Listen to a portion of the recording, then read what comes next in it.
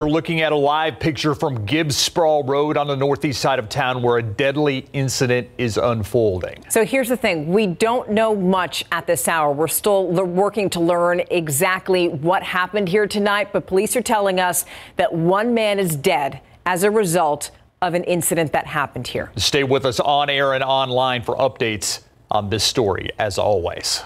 And we also have more breaking news tonight. Another arrest has been made in connection to that deadly dog attack in a West Side neighborhood. We reported last night that San Antonio police had opened up an investigation into threats and intimidation of neighbors who witnessed that attack. Some of them talked to KSAT on camera. We've learned a third person is in custody tonight, and that person has been charged with retaliation. Take a look at your screen. This is 26-year-old Destiny Cardona. According to Bexar County records, she was arrested for retaliation. So that's a third-degree felony. Details are still limited as to what exactly led to her arrest, but we do know that the investigation into threats against neighbors ranged from fireworks and graffiti to a death threat. Now, again, police aren't confirming that this arrest is in connection to those threats, but again, retaliation is the charge. We know that Destiny Cardona is being held on a $25,000 bond. Now about that attack. It happened on February 24th. An elderly man attacked by dogs on a sidewalk on Depla Street. He ultimately died. The dog's owners, Christian Alexander Moreno, and 31, and his wife, Abilene Schneider, also 31, arrested and charged with attack by dangerous dog resulting in death and injury to an elderly person.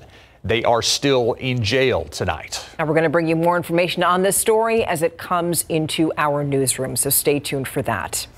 In other news tonight, safety versus convenience. That is the argument that's dividing neighbors in Northwest Bexar County. Yeah, we're talking about traffic trouble here. People living in Davis Ranch have regularly used Beverly Hills Drive to get to FM 1560. But the city of Helotes is putting a price on using Beverly Hills as a thoroughfare now. The Night Team's John Paul Barajas explains the city's solution to those traffic issues. Traffic in San Antonio is bad enough, and now we're being limited on our roads that we can use. Christina Atwood lives in Davis Ranch, a newly developed community just outside of Helotes city limits, a busy area with a lot of traffic. I could get home at around 5 o'clock, and now sometimes it pushes even 6, depending. Beverly Hills Drive is a popular thoroughfare for Davis Ranch residents, but those living along the Helotes city streets say the additional traffic is too much for their neighborhood. Just taking a walk in the neighborhood or walking their dogs, kids riding their bikes, that's not possible anymore with this amount of traffic. It's dangerous. That prompted the city of Helotes to pass a new ordinance. Starting today, drivers who use Beverly Hills Drive as a shortcut could face fines starting at $250. Helotes Mayor Rich Whitehead says it's about more than just safety. The road usually handles 1,000 cars per day. Just in the past few months, that has gone from 1,000 a day to 1,800 a day. So that extra 800 cars a day, it is tearing up our roads. The mayor blames the traffic on a lack of planning with Bexar County officials before Davis Ranch was built. Bexar County Commissioner Justin Rodriguez says legally the county can't fight the ordinance. We're going to just reach out to the folks there at the city, see if there's some way we can work together on minimizing the amount of traffic, but not necessarily penalizing folks. All of it coming as a surprise to Atwood. That was actually one of the selling points for those houses back there, was the quick access to 1560 and 1604. I'm not sure if I would have bought here if I had known that. Now, we have reached out to a handful of developers for Davis Ranch, but it was after business hours, so we have not heard back. As for the no through traffic ordinance, County Commissioner Rodriguez says to adhere by the rules for the time being. He and the mayor are scheduled to meet tomorrow to find another possible solution. In Northwest Bexar County, John Paul Barajas, KSAT 12 News.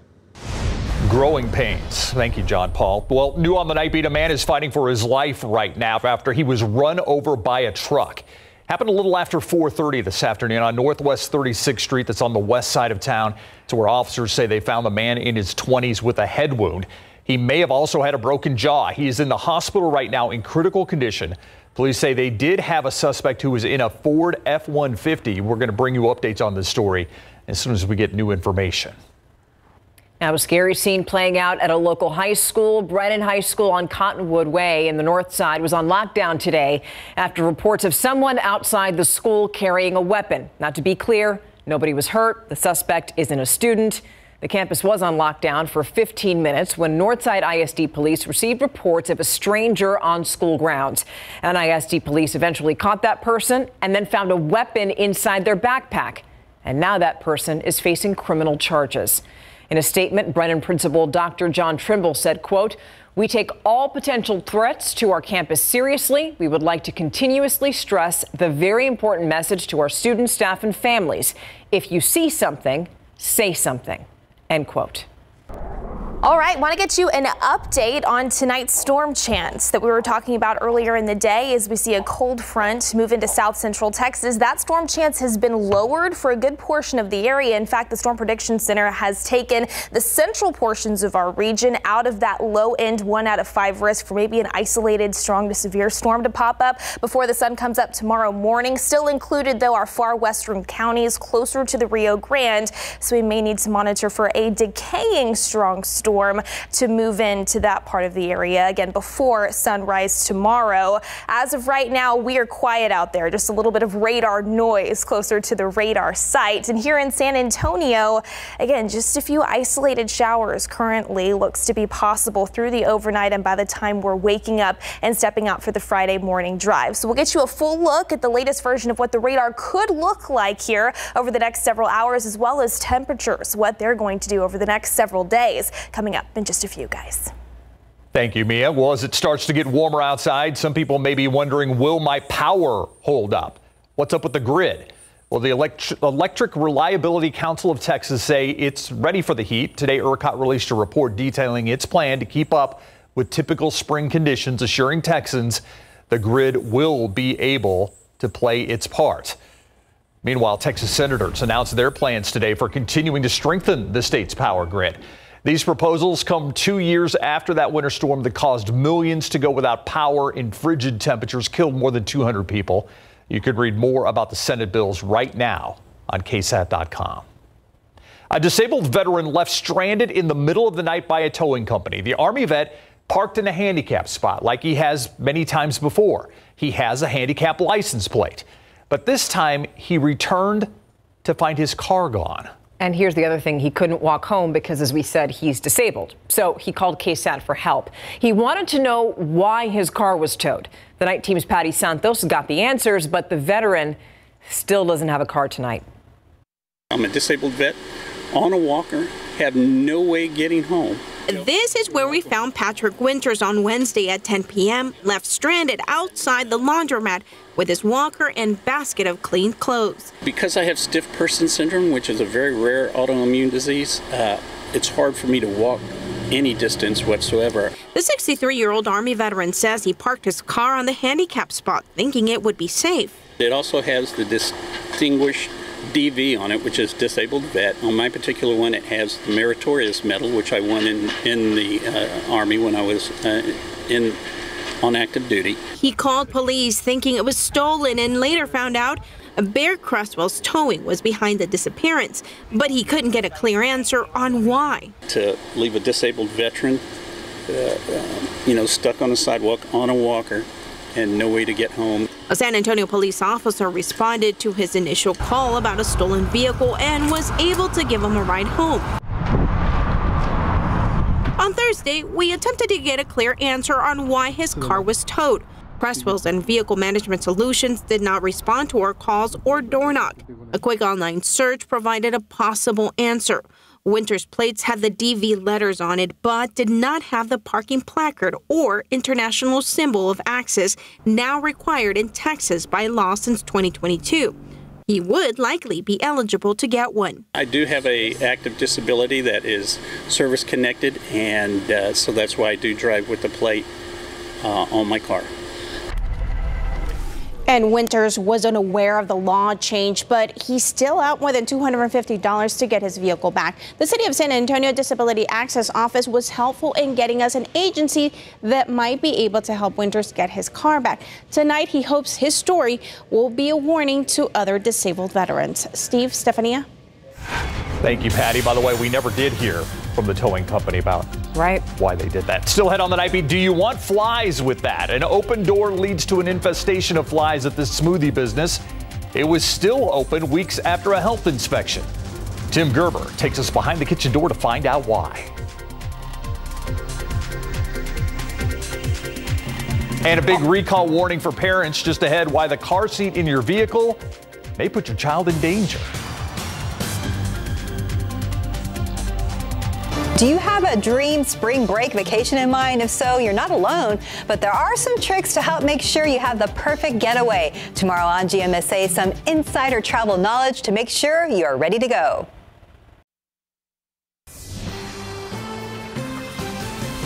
Parents, this is for you. The car seat that you may use for your kid is now being recalled. They're being made by Durrell Juvenile Group. The company is recalling more than 59,000 Safety First and Maxi Cozy car seats.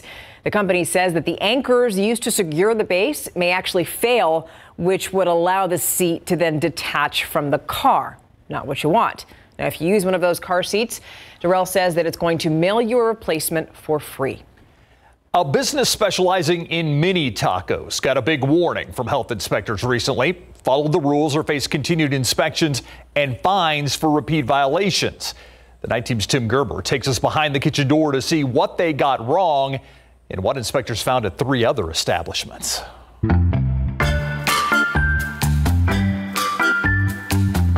Mini Tacos Cantorito, located in the 500 block of Southwest Military Drive, got a 75 on their February inspection, a big drop from the 88 they got last October. The inspector found several repeat violations of food handling procedures that were previously explained.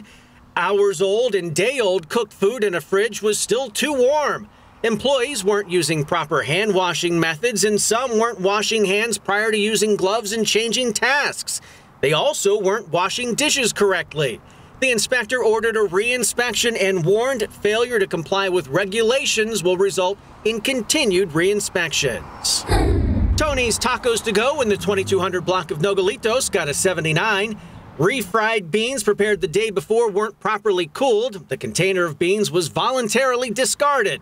Employees were handling food with bare hands. They were told to stop using to-go bags and can liner bags to store food. They also needed to renew their permit. A re-inspection was ordered. The Texaco Food Mart, located in the 1500 block of New Braunfels, earned an 82. Prepackaged foods in a cooler were too warm. The food was sent back to a vendor. Another refrigerator wasn't cooling. They were told to stop using it. They were improperly packaging their own ice for sale. The only hand sink wasn't working, and they were also missing a food permit. A re-inspection was ordered. Smoothie King in the 1200 block of Northeast Loop 410 got an 86. Mangoes were past their use-by date. A kitchen worker wasn't wearing a hairnet while handling food. Several bottles of residential use Hot Shot were found in the business, and there was a significant amount of flies. They were likely coming in through the back door that was propped open. We found that same door still left open this week. A worker told the inspector it jams from the outside. They were told to fix it by April 25th. That's what's behind the kitchen door. Tim Gerber, KSAT 12 News. Yeah, a propped open door and a mop out there. I don't know what would be attracting the flies. Not exactly something that you want to see. But you know what? Here's the good thing. We do all these stories. There are a lot of restaurants that do very well. Absolutely. And they're listed also on our website, ksat.com. So it's all there. Mm-hmm. Yeah. All right, let's go outside right now. Sky 12, we are expecting the first of 2 kind of cool fronts. All right, the first one's a kind of cool front. The second one you say is bona fide. Yes, exactly. The second one, we're going to feel more impacts from that when it comes to our temperatures into the beginning of next week. We do have a front that is already inching its way into portions of south central Texas. Earlier today, we were talking about the potential to find a couple of strong storms develop as that front moves in. That storm chance has been lowered for tonight, but still a few showers to a stray thunderstorm, especially across our far western counties, will still be possible before wake up time tomorrow. And then after we do see that front move in, tomorrow will be somewhat cooler compared to what we saw out there earlier today.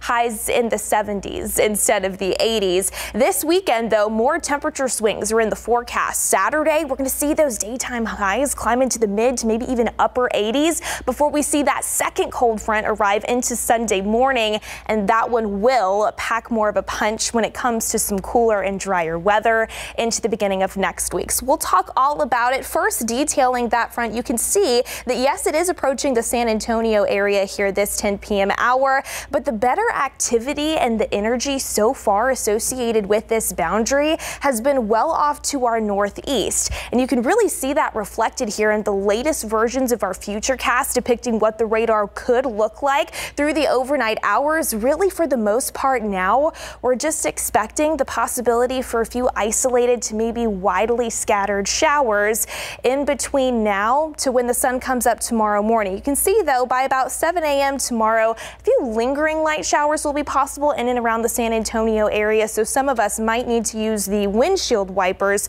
before we clear things out throughout the remainder of the day. Still, we will monitor to see if we can't find any isolated strong storms develop over northern Mexico, maybe an isolated strong storm surviving the journey into our far western counties generally after about 3 a.m. Don't have a lot of high hopes for that, but it's not completely out of the realm of possibility, so we'll keep eyes on it. Temperature-wise, low 70s right now, dew point is 63, so the moisture is still with us here in San Antonio. Overnight tonight, we'll see those thermometers fall into the upper 50s, mainly north of Bexar County and up into the hill country by tomorrow morning. I think we'll wake up to temperatures in the low 60s here in San Antonio first thing tomorrow. More of the cloud cover is in store throughout the first half of the day, and then as we start to see that break up, more peaks of sunshine in store, especially by late afternoon, and then those daytime highs for the most part do look to top off in the mid 70s, especially here in Bexar County, especially across our far southern and then western counties. We could see those temperatures top off maybe in the upper 70s and low 80s for your Friday afternoon. Really, the moisture is still with us heading into the first half of this upcoming weekend, which means yet again on Saturday, kind of like what we've seen over the past few days, some additional areas of patchy fog will be possible before we clear things out a bit more into the afternoon and temperatures soar into the mid to upper 80s. So well warmer than what we're expected to find out there tomorrow. But then there is that second front that moves in early Sunday. That one is going to filter in some cooler and drier air via a breezy north wind. And you can see what that cooler air mass will do to our temperatures into the start of a lot of our spring breaks early next week. Upper 40s, low 50s for those morning lows. A bit chilly out there, and then afternoon highs headed for about 70. That low humidity, though. That is going to be nice. awesome. Yeah. Yes. Thank you, Mia. Well, things were extra hot, right, with the Veterans Memorial game because, I mean, that was a nail-biter, and they really gave it their all. They really did give it their all, and it was a nice back-and-forth game. And if Veterans Memorial had pulled out the dub, you'd probably say it's an instant classic. So that's what the other team is going to say, right? Hey, well, we also have women's college basketball. UTSA started off cold, and then they got hot at just the right time, and Veterans Memorial 5A semis went down to the wire. Coming up.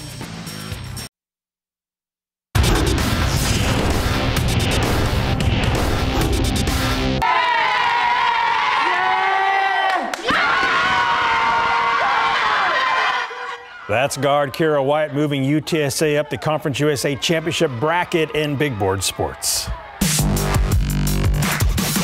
UIL Class 4A semifinals between San Antonio Veterans Memorial and Dallas Kimball was a great back-and-forth contest tonight. Third quarter, Zachary Rigg using his speed to break the press and get to the hoop for a 2-point Vets lead. Less than 30 seconds left in the frame. Gervais Mayweathers makes a layup, and Vets led 36-35 after 3. Fourth quarter, Dennis Demarian driving to the hoop and dishes it to William Navarro. Nice teamwork there to keep the Patriots within 2, but Dallas Kimball goes on to win 50-47. So both teams made 16 field goals and 3 three-pointers apiece, but Kimball was 3 better at the free throw line, and they are moving on. Of course, it stings a little bit. We had a couple turnovers late, even by myself, some missed free throws. Like Coach commented on, can't knock the effort. I mean, I wish it turned out different, but we left it all on the floor. They did what they were supposed to do, you know, and then a couple came out. You know, we'd like to have another crack at it, but you just don't get that. And I think they held their own, and for it to be a one-possession game, it speaks to their character. Veterans Memorial wraps up the season 36-5. In Class 3A state semis today, Childress beat Lytle 69-48. Lytle picked up some early fouls and Childress took advantage. The Pirates finished the season 34-7. The Bernie Greyhounds will take on Houston Washington Golden Eagles in the 4A state semifinals tomorrow, 3 p.m. at the Alamo Dome. This marks the Greyhounds' third straight trip to state and their 6th overall as a program. So what does Bernie need to do to advance to the 4A championship game? We got to stick together. We got to play as a team. You know, we got to break their press. They got some great athletes. So we got to stay composed and stay true to ourselves and play our defense and get good shots on offense. Definitely stop number 2. He's a pretty good shooter, a pretty good player. Number 11's a big kid, so kind of taking them 2 out and making the rest of them win the game. They've got a couple Division I players on the team, so it's a challenge, but you know, it's what you expect when you get to the state tournament. You know, you don't expect anything else, and we're up for the challenge, and we're looking forward to it. And last but not least, Beaumont United and Brennan will square off tomorrow night at 7 in the Class 6A state semis. It wasn't pretty, but the UTSA women's basketball team found a way to upset Rice today to advance to the Conference USA semifinals. The Roadrunners struggled in the first half and trailed 31-19 at halftime. They made 6 of 30 field goal attempts, and at one point they missed 17 consecutive shots, but they regrouped during halftime and scored 15 points in the third and a season-best 28 points in the fourth to come back and stun number 3 Rice 62-54. Conference USA Player of the Year Jordan Jenkins scored 12 of her game-high 22 in that decisive fourth quarter. All year long, we've had close ones, whether it's a close loss or a close win. We've learned how to fight through for 40 minutes and just go possession by possession and just stick it out to the end. I really think we started moving the needle somewhat. I mean, a month ago, you know, you could really tell that this team was gelling, but I think today they found a version of themselves that I'm not sure they knew they had. UTSA will play number 2 seed Western Kentucky in the Conference USA semis tomorrow night at 7. Now, the Towel Rack, who writes about Western Kentucky athletics, tweeted the Lady Tops draw literally the best draw they could possibly dream. First, they played number 10 UAB. Now they get 6 seed UTSA. Well, this has fired up some UTSA fans, including head coach Jeff Traylor, who hit the RT and wrote, "Be careful for what you wish for." Hope Coach Karen and the women's team gets to see this. Keldon is happy to have Devin back after the break. The Spurs took their 2022-23 team picture at the AT&T Center today before hosting the Nuggets tomorrow night. Rookie Jeremy Sohan changed his hair to purple for the occasion. Blake Wesley, Devontae Graham, and Trey Jones were all sporting headbands, and every player was wearing the Red McCombs ribbon on their jersey to honor the Spurs' late founder. Shooting guard Devin Vassell is back with the team after missing 2 months to recover from a left knee procedure. He had surgery on January 11th and returned to the lineup March 2nd. Today, Keldon Johnson was asked how their games complement each other. Me and Devin pretty close. I feel like, and it just carries on to the court. I feel like he's special talent. I mean, he gets to mid-range, he can shoot the ball, he can do it all. You know, the little time we had together, we definitely enjoyed it. But we'll be back soon. You know, he's getting healthy. I'm happy to see him, you know, running around and things like that, seeing the progress. So I think that before you know, we both be back on the court full power. And when those two are full power, the Spurs really do get going. Well, you can tell as they're getting their pictures taken, they're giggling and laughing. Yeah, exactly. Yeah, they're very close for sure. Yeah. Nice Thanks, to Larry. see. We'll be right back.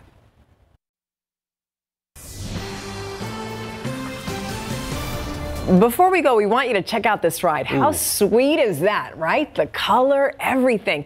The 1962 Ferrari sold for, listen to this, $18 million. $18 million. Yeah, it's a record price for a car that was sold at the Amelia Island Classic Car Auction. Yeah, Gooding and Company auctioned the Ferrari 250 GTS WB California Spider. It's among only 37 of its kind with covered headlights. It was built for the 1962 New York International Auto Show. It's so nice. It's like that nice deep turquoise color, and it still has the original body. But $18 million? Yeah, no. I'd be afraid to drive it. Yeah, I wouldn't. I'd put it in my living room. That's it. Yeah, it's my new coffee table. Have a good night.